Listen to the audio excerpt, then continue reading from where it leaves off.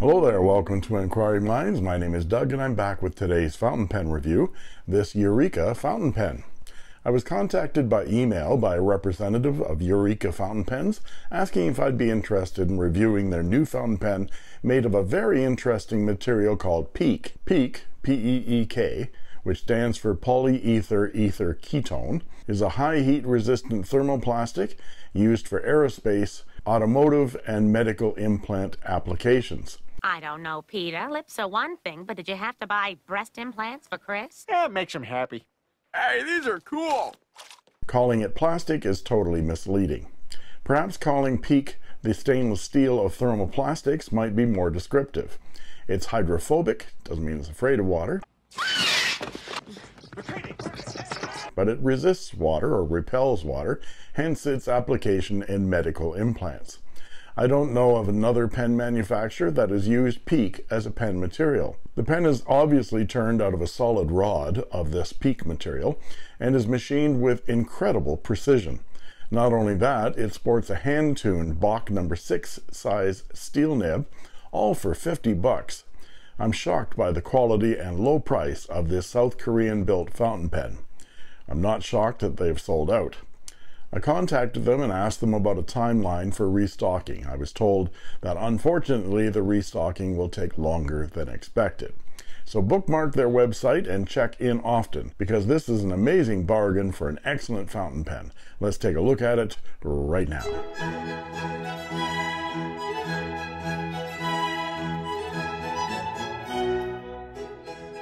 I will show the parts and features of this pen, show some size comparisons, some measurements, and then provide a writing sample. And then I will talk about what I like and what I don't like so much about this fountain pen. The pen is a good size and ultra smooth to the touch.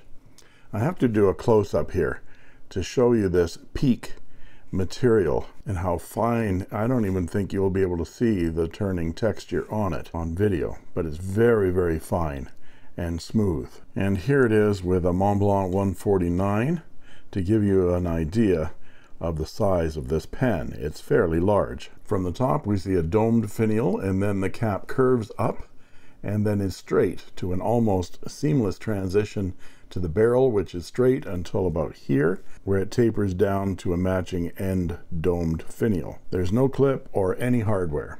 In fact, the nib is the only piece of metal on this pen. And the pen is very light, at only 25 grams in total. The cap unscrews with 2 full rotations, and those threads are the smoothest and silkiest I think I've ever felt on a plastic threaded pen. The machining of these threads is just incredibly precise. And let me knock these parts together to give you a feel of this PEEK material. It's almost crystalline in feel and tone when you tap it. So it's a very rigid material. I don't expect this is going to scuff or scar very much like ordinary plastic does. And here is the tapering section, which has a flared step towards the No. 6 size steel Bach medium nib and black plastic feed. And the section feels very similar to the sections on my Ranga 4C and my Ranga Abhimanyu. So if you like those sections, this is very similar. Let's get a closer look at this nib. It is a standard Bach two-tone steel No. 6 with the typical Bach logo, Bach, and no size indication. The nib and feed are part of a nib assembly that unscrews for maintenance or swapping. And the section unscrews, again with those wonderful threads, to reveal the included plastic standard international converter, again with no metal parts. There's no place for a silicone O-ring here, but with a liberal amount of silicone grease you should be able to eyedropper this pen, and you'll get about a 3 milliliter ink supply, very large. Inside the cap shows a step milled into it that meets up with the section to seal the nib from evaporation. The cap doesn't post in any functional way, but unposted the pen is extremely light and well balanced in the hand at only 18 grams. The section is long and smooth and will fit a variety of grip styles, and these threads here are very smooth indeed. As I mentioned in the introduction, the Eureka PEEK fountain pen sells for $50 plus shipping from the eurekafp.com website, but it's currently out of stock. Keep watching that website for when stocks might appear again. I'll keep watch as well and let you all know if they are for sale again. Now let's look at some size comparisons. And here is the Eureka Peak fountain pen with a Ranga 4C, a Jincheongho X159, a Wiwin 017, and the Lamy Safari rears its ugly head as a scale representation. Now let's look at them posted. And here they are posted. I'm not posting the Eureka because it really doesn't post. The Ranga does post, but you can't really write with it posted. The Jincheongho posts very nicely, as does the Safari, and the Wiwin 017 has a stub nib that is custom ground by Doodlebud himself. Now let's look at them unposted. And here they are unposted. You see that the Eureka is a good size. It's just about the same size as the Ranga 4C unposted. Now let's look at some measurements, and I'll be back with a writing sample.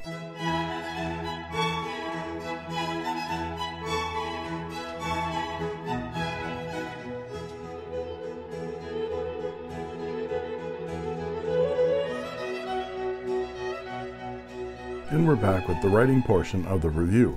This is Clairefontaine 90 GSM paper, and this is the Eureka Peak fountain pen, and it has a number 6 size Bach steel medium nib. Let's check the wetness. It's decently wet, and it's very smooth, with a hint of feedback. Now the Eureka website says that they tune each of these Bach nibs individually, and I know that Doodlebud asked them specifically about the individual tuning, and they confirmed that that was indeed the case. And I believe it because this is the smoothest Bach nib I've ever used.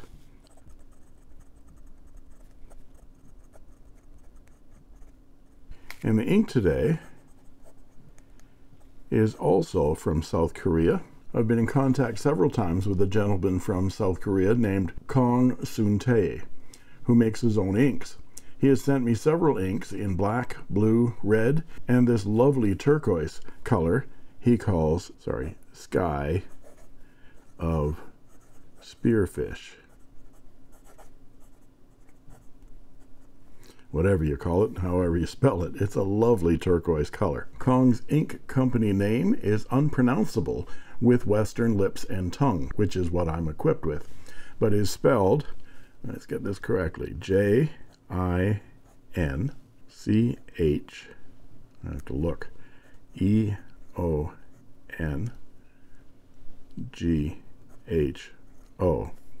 Your guess is as good as mine, but this is what the box looks like, Sky of Spearfish, and it has German, English, and Korean on it. And this is what the bottle looks like. It has a really cool little logo on the top. It's a glass bottle, 30 milliliters, and it has this little angle on it so that you can tilt it to get every last drop of ink out of it, very similar to a Waterman's 30 milliliter ink bottle. I like it a lot, and I'll put a link to his website where you can purchase this ink very, very inexpensively in the description below. It is a really nice, well-behaved, and bright turquoise ink that I like very much indeed. As to line variation on this nib, there's not a lot to be had there. It's fairly stiff steel nib, which is not unusual, and this nib makes a 0.6 millimeter line. That is a Western medium, surprise, surprise, or a Japanese medium to broad on my Richard Binder line width chart, which you can find linked in the description below. And for our quote,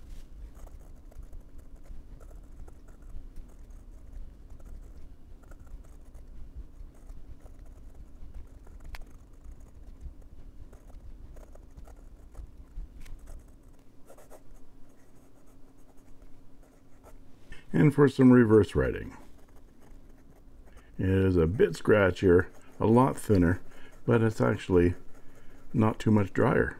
Very nice. And some quick writing.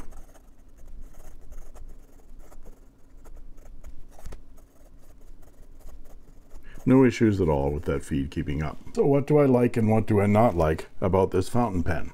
Well, I like everything about this fountain pen. Just the box nib alone is worth the $50 price tag. But you also get a silky, smooth, well-balanced pen with insanely engineered precision and comfortable in the hand. It's nothing to look at with its plain Jane beige skin, but it's immensely practical, and I bet this PEEK material will withstand any amount of use you subject it to. I'll let you know how it fares as I put it through some torture tests. And if the lack of a clip or a roll stop bothers you, just pick up some cheap costume jewelry on eBay and you've got an instant roll stop and clip. Perhaps with the next batch, Eureka will have different colors of PEEK from which to choose. Thanks go out to Eureka Fountain Pens for providing this fascinating new material fountain pen for review. Also, thanks go out to Kong for providing some really interesting inks for me to try. The links to Eureka and Kong's inks can be found in the description below. And there you have it. If you like this video, please like and subscribe, and don't forget to ring that bell to get instant notifications whenever a new video is posted. You can also join as a member of my channel for only 99 cents a month, and I guarantee I'll answer your comments in the comment section, and you'll get cool emojis, badges, and sneak peek unboxing videos as well. And that just leaves it for me to say, thank you for watching. And that's all she wrote. I made this.